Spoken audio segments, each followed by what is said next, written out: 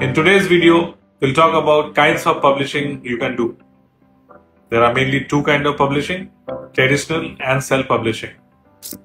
First, traditional. What is traditional publishers? Traditional publishing is where you write a book, you submit it to the publisher, and if they like your story, they will publish it for free. Traditional publishers are generally the big publishers or the giants like Penguin, HarperCollins, Christie, etc. Second one is self-publishing house. There are n number of self-publishing houses in India right now. What is self-publishing?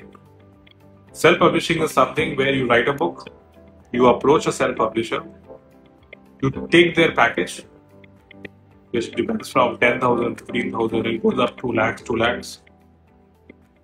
You pay them the amount and they go ahead and publish your book. They don't actually select the script, actually you select the publisher.